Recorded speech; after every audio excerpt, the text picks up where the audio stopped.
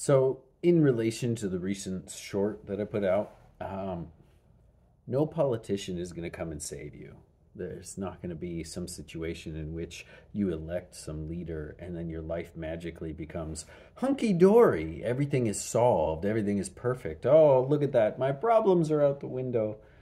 That elected official has definitely righted the boat, has made everything great. Uh, yeah. That's exactly what I was talking about in the last few weeks, talking about how fear propaganda cripples your mind. Um, the politician on the left isn't going to solve things. The politician on the right isn't going to solve things. You have a very unique situation. You know exactly what's going on in your life. You know what you need to do to fix whatever problems you have. You know exactly what is good, what is bad, and what you need to do to fix it, to make it better. That politician doesn't know jack. Politicians are downstream to economics. They just react to whatever's going on. And to get a vote, to be in a place of power, they'll say whatever they need to say to get elected. So, I mean, yeah, that guy, I'm gonna vote for him. He knows what's up. He's gonna make it right. Oh, that lady, she's awesome. I'm gonna vote for her. She's gonna do good by this nation. Like no, no, no, no, no. It's all on you. It's all on you. And I'm sorry. I really don't want to involve politics with this channel, but this needs to be said that you are in control of your life. Go back to the totalitarian, the dictatorships that have existed in the timeline of humanity. There's a lot to look for. Okay, you could look at something like the USSR. You could look at something thousands of years ago. You could look, whatever you want. But there have been regimes that restrict freedoms. Okay, now look at what they restricted and look at the societies of people who still participated in those things that were restricted. I brought up the USSR specifically because they restricted religion. So what happened? People had churches in their basements. People still worshiped secretly. Okay? Just because a government made something illegal doesn't mean it disappears. People were still living their lives. What can we take from that?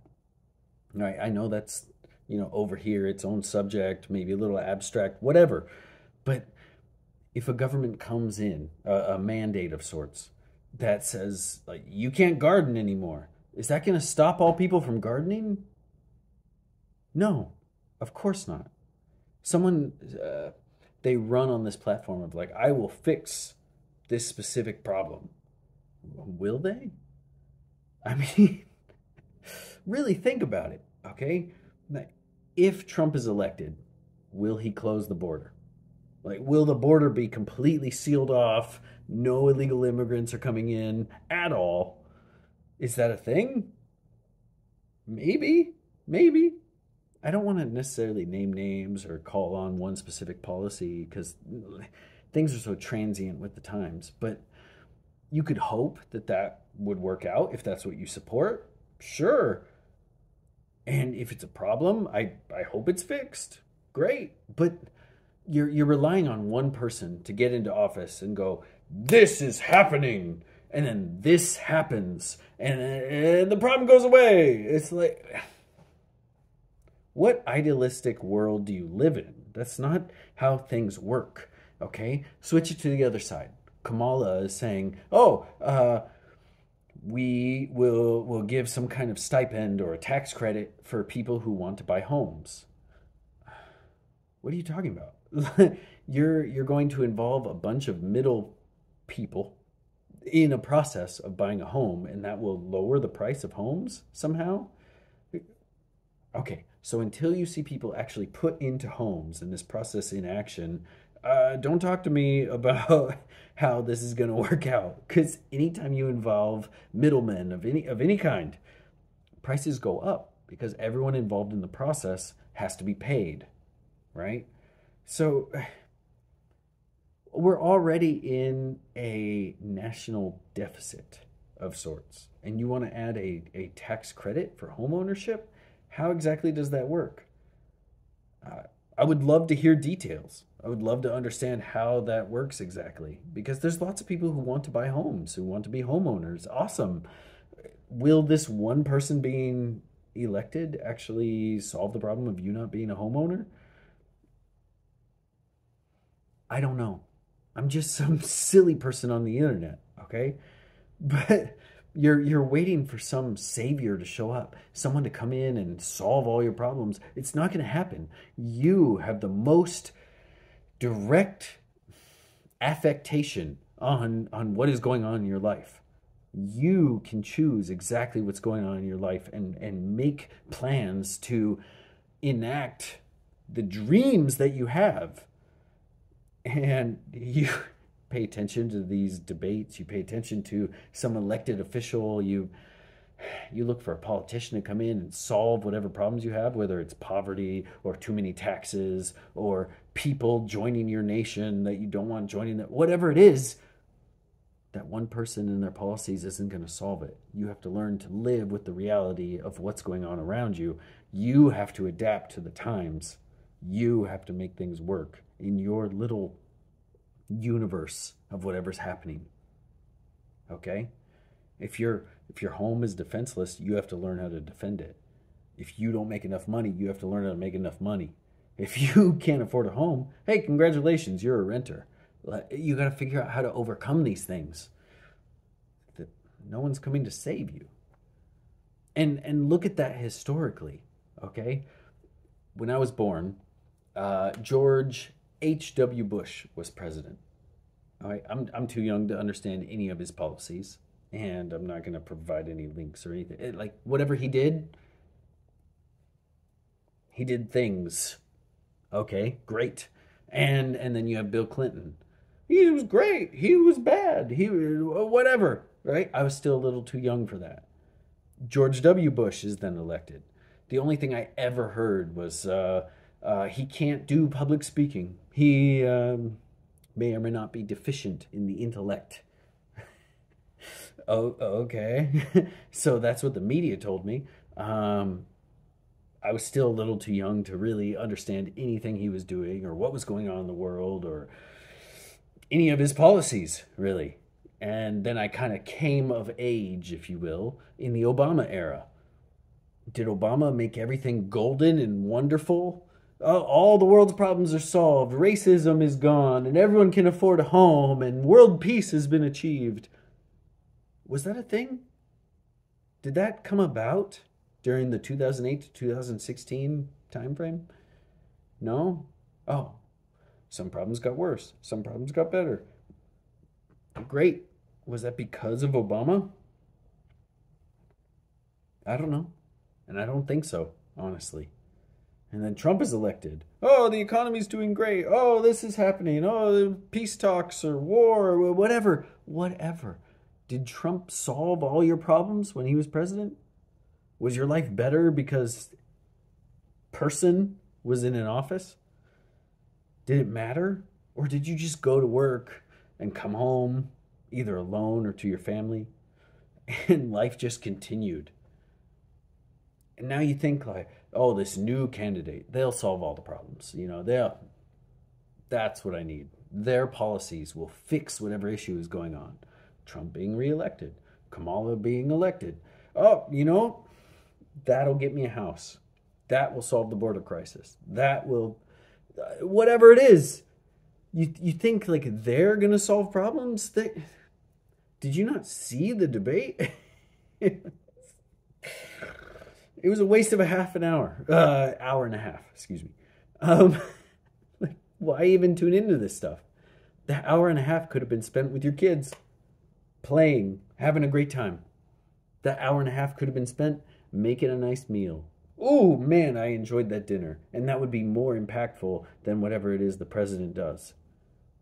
Because they could come in and they could elect this incredibly fascistic government. Whatever party gets elected, they could implement something super, super terrible. And whatever it is in your life that you want there, you could still find a way to involve that. because the technology and the enforcement is not currently in place to restrict you from that. You'd still be able to garden in your backyard. You'd still be able to worship, even if it's underground. You finding some way to buy a house, yeah, that might be really difficult. It might be almost impossible for you. So now you have to figure out a way to rent the rest of your life. Do you see? It's like natural selection. The world evolves over time. We're no longer fighting off tigers to stay alive. We're no longer part of the food chain in such a sense that, like, any second I could be eaten and destroyed. You're trying to solve these problems that are fairly complex. How do you perform at work? How do you get through this next work review? How do you talk to the girl at the bar because you'd like to not die alone? It's a very complex issue of living in the modern age. And this elected official is going to just make things better? No. I say no. I say the power to determine my life is with me. I determine where my life is going. And yeah, there's outside circumstances that happen. Sometimes you're driving on the freeway and someone like swerves over and now you're in a car accident. You didn't choose that. Absolutely. That's how life works. Random stuff happens. But then you react to that as well. You find a way through it. And is it easy? No, of course not. Of course not. What? Life is hard. Life is very hard. Everything you do is a struggle in a lot of ways. No one's taking that from you. No one's taking your struggle away. But you have the power to overcome it. You have this amazing thing in your skull called a brain. The human brain has solved every problem that we've ever thought of up to this point. You have the capacity to do that. You have the capacity to make your dreams into a reality. And giving these people on a stage, giving these people some kind of power, like they will solve my problems for me. That to me is ridiculous. Maybe good things could happen if that person's elected. If that person's elected. Great. Awesome. I'm still going to have to react to whatever nation, whatever world, whatever situation I'm living in. I'm still going to have to figure it out as time goes on. It doesn't change my annual income, hopefully. It doesn't change, if I get drafted and have to go to war. It doesn't change how I interact with my neighbors, how I talk to my kids, how I work out. It doesn't change any of that. And we see that going back thousands of years of history, you're still able to do XYZ. Whatever the thing is, you will find a way. If it's important to you, you'll find a way to do the thing under the totalitarian, totally terrible, whatever's happening regime that is holding you down. To the point that if it's so horrible, human history has shown that we rise up. That there's some form of revolution that happens. And yeah, it could be terrible times during that before the rising up. And it could be terrible times afterwards. And then we all come together and we figure out ways to make it better. Again and again and again. As long as people are alive, we will work on improving our living standards. But we will do that on a personal basis. You'll do that in your daily life. You'll do that with your neighbors, with your best friends, with your family. Waiting for a person who I've never met, who's only on the TV, to solve my problems? Why would I ever give my power away to that? No. I just say no. I'm going to live my life. I'm going to do what I can. I'm going to make things good for me and my family. And hopefully along the way improve the lives of those that I interact with. So don't give away your power to other people. Don't look at this and go, they'll solve all my problems. You will solve all your problems. Because you're awesome. Because there's nothing that you can't achieve. You just grind at it for a very long time in some cases. And it works out. That's how it's worked throughout history. Things get real bad, things fall apart, things are really bad after the fallout, and then we make it better. Empower yourself. Feel like it's possible to go forward and make things better. Because you live in the USA, man, you're good. Everything's going to be fine. Take a deep breath. Relax. Regardless of what happens, we'll get through this. I hope you feel okay. I hope you're taking care of yourself. I hope that this isn't too divisive. Because at the end of the day, you just have to live with you and your neighbors.